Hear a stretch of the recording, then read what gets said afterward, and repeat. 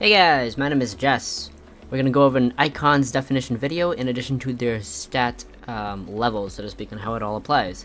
So, plain and simple, from lower number to higher number will dictate the weakness to the stronger. I don't know how to really put that, but anyways, right, number one will be kindling, and when it comes to kindling, this involves firing. So 3 parts: firing, as in burning wood or smelting ores or ingots or whatever to ingots, and then cooking. So obviously the lower level to higher level will dictate how fast a certain product will be made.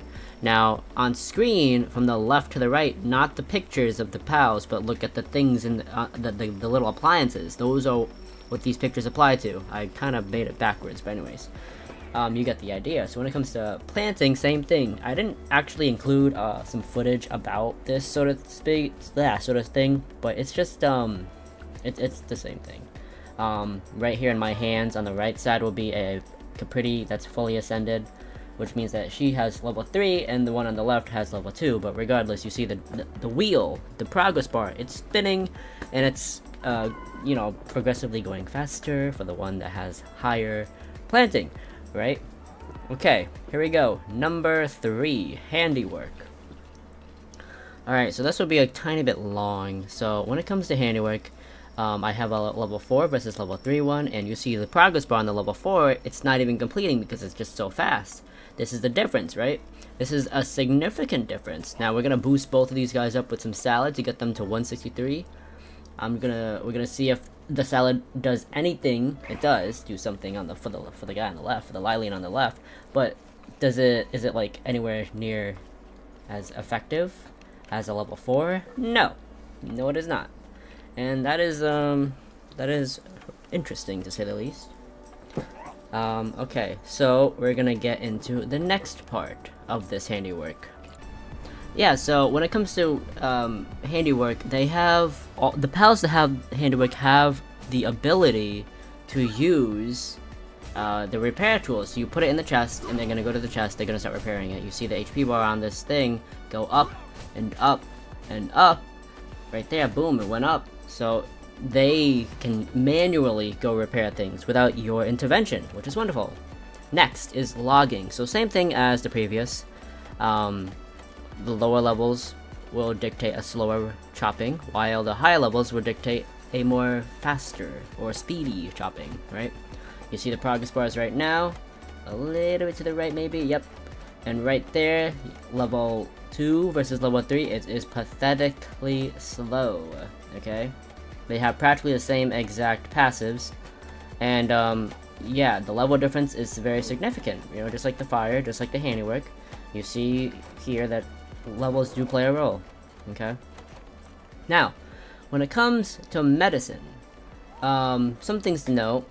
This can be misleading, but the higher level is the same exact process or application as the previous, such as handiwork, right? So these pals do not have the ability to administer the drugs to pals that need it, right? The ones that are depressed, the ones that have broken bones, they can't get treated by these pharmaceutical pals, even though they have the trait, the skill, called medicinal productivity, right? So the only thing that this specific trait really applies to is just making the drug, right? They're certified, they're pharmacists, but they just, I don't know, they're missing their hands or something. They can't administer the drugs. So that's pretty much it with that. Now when it comes to watering, this applies a lot of things. This goes for watering crops, watering whetstones, which are known as the crushers, and then watering the mills with the flour. Now from the left to right is the higher level to the lowest level. Level 1 I don't include because it's just so pathetically slow, and you see that level 4 is superior to level 3 and level 2, and that's pretty much how it goes. The higher level, the faster it goes. The lower level, the slower it goes. Obviously, slapping on the laws and the NAWs for the passives are great additions, right? Link in the description and or on screen for that video of the best passives. But yeah, so that's pretty much it when it comes to water. I do like this orientation though, because it's very easy to chart and to see how much of a progress difference it makes. Okay, let's go on to the next one.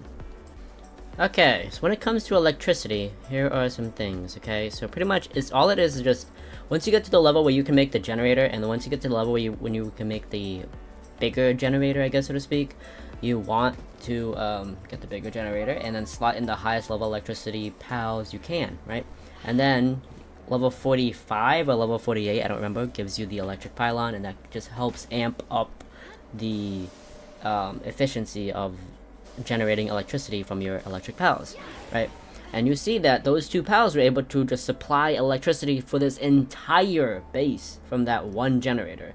And that's why it's very imperative and very important that you have high level pals. And those pals that I had that you saw previously were the Orzerks, right?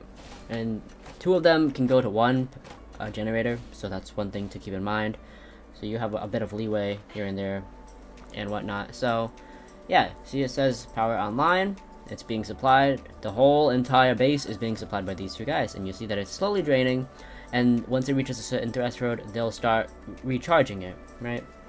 And that's just something to note. Now let's get into some gathering. Now this one's pretty important. So same thing. Higher level means the faster they'll harvest. The level 4s are the Frostallion Nox, and they harvest it pretty well.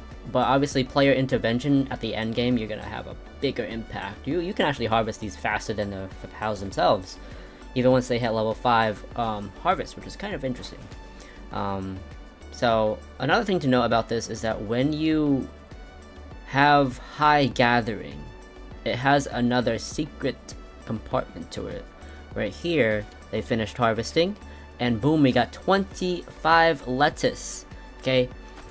Normally you get 5 to 10, so it all depends on the harvesting or the gathering level, so to speak. Well, the higher the gatherer, the more yield you're gonna get, and this applies to other things such as skill fruit bases. It applies to, you know, harvesting crops. It applies to practically every single thing in general when it involves gathering.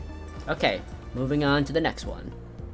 Mining. So what mining is something actually very interesting that lots of people actually sleep on or just totally ignore and or just don't know. So when it comes to mining, obviously, like the previous clips, the higher mining level, the more or the faster the pal will be able to mine, right? So we got level 3 to level 2. Both have literally the exact same passive, Artisan and Nocturnal, and you know, the Duma, the guy is giving it quite a headbutt, but it's not doing enough. So look at this. Level 1 can mine both stone and sulfur. Okay, level 2 can mine stone, sulfur, and ore.